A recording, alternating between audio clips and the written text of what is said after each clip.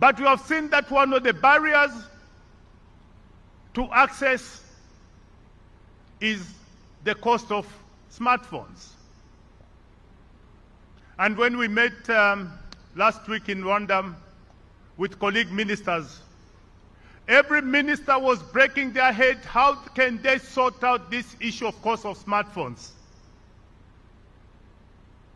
A couple of days ago, my brother minister from Kenya said, I have opened a smartphone factory.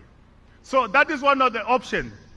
So yours truly, Zambia has also through HH secured a transaction that by June next year, we shall also deliver a plant where we shall make smartphones. The intention, MD, is to bring down that cost, to bring the cost down,